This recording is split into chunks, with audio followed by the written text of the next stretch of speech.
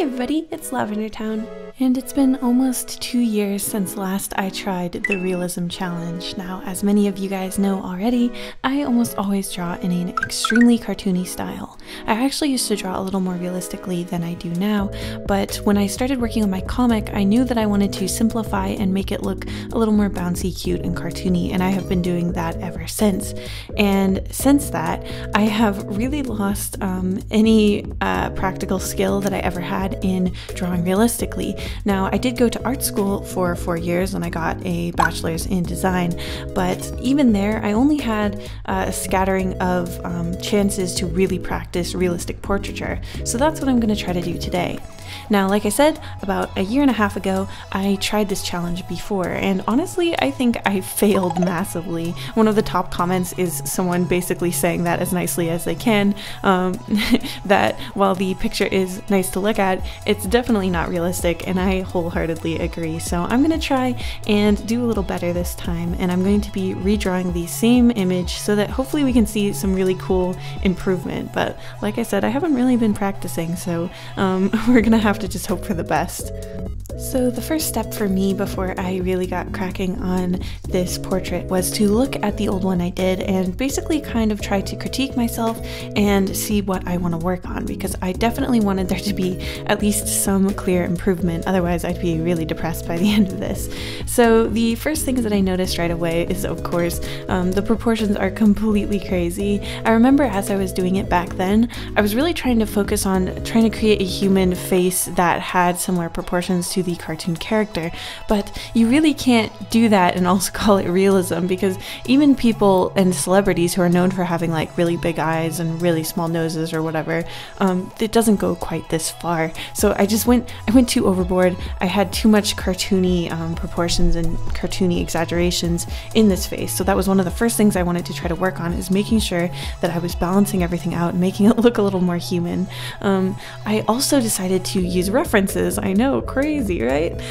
There's been a lot of drama about references and like what's the difference between tracing and referencing, and like is referencing cheating. Honestly, I kind of hate using references because I like to just sort of draw straight out of my imagination, but I can't say that referencing doesn't improve things, especially when you're trying to draw something realistically.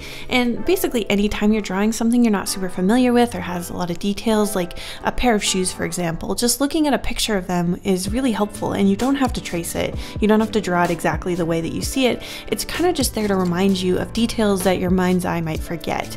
And with a human face, this is better than ever, you know, like this is even more important, because the human face has a lot of little nuances that you're going to forget when you're just trying to draw straight out of your mind. And I can see a lot of problems that came out of that with my first attempt at this portrait, because she looks very flat and there's a lot of areas where she's just like missing dimensionality where she should have it. Like in my first attempt at this portrait, she basically doesn't have a bridge of her nose. I only really drew the bottom part of her nose, and then everything between her eyes down to like the top part of her nose is like just a flat wasteland, and like nobody really looks like that.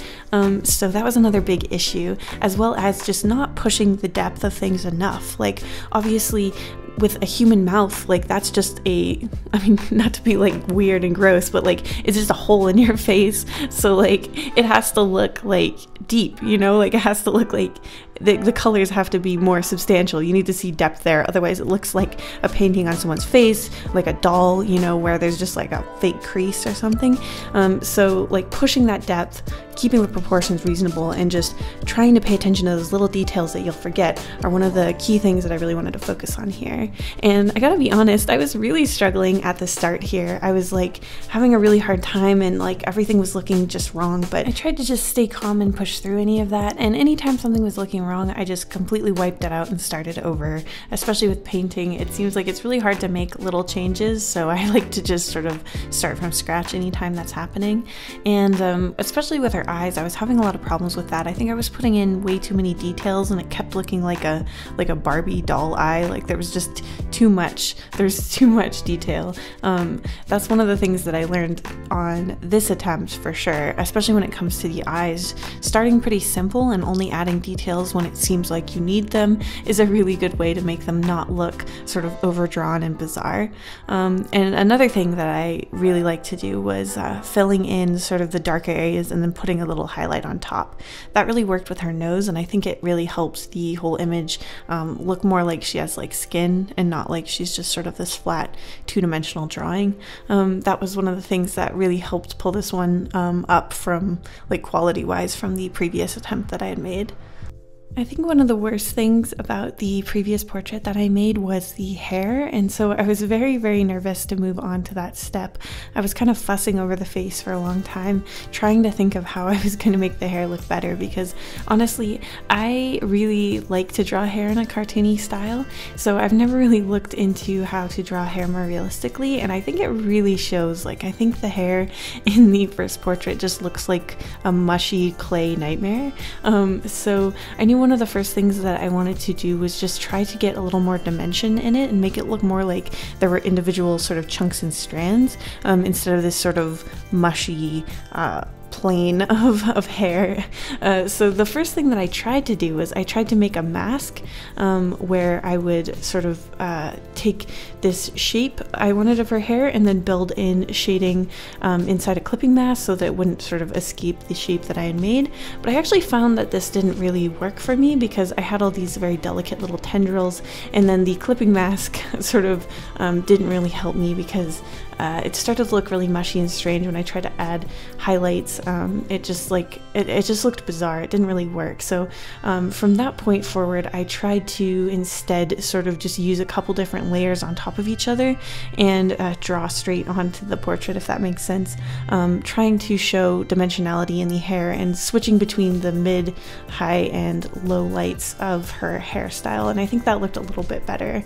And then I did an entirely different layer underneath everything for her ponytail. I'd used references of like Ariana Grande and other girls who wear these like very extreme high ponytails and tried to look at that a little bit more. Like I said, referencing can be hugely helpful, especially if you're a cartoonist lost in this realism world trying to make up for a lot of years of not practicing it. Just looking at a photo really quickly of a real example might help you a lot. Now, this is when her hair started to come together, and well, at the end I still don't think that it looks particularly realistic. I think it definitely looks a lot better, and I think that if I kept working on it and kept adding more and more little details, it would eventually start to look like real hair. But I do like the sort of texture I was able to build out of it, and I feel like it at least is looking, like I said, it's looking like an improvement. I really liked how her freckles came out. A good way to make freckles look a little more realistic is to just add very light freckles and then dark freckles and sort of just try to make it a little bit random, not too like boop boop boop right on their cheek, you know. Put it in some places that aren't like super like especially cute. I mean, I think they all look very cute, but like a little higher on the bridge of her nose or closer to her mouth, it just makes it look more realistic, because obviously your freckles don't just stick on one part of your cheeks or whatever. For her eyebrows, I tried to just sort of add a shadow of what her general eyebrow shape would be and then build in individual hairlines inside of it, and I think that worked out pretty well. I actually kind of wish I had made it a little bit darker, but because her eyebrows are so small and light in the cartoon version, I was more trying to keep it, you know, not too Instagram intense, but looking at it now, I do kind of wish that I'd added a little bit more to it. For the bow, I put it in between the ponytail and the bangs hair layer, which was really convenient because then it sort of stuck exactly where it is supposed to be. And I tried to just build up a genuine feeling of like it being a physical shape in the real world.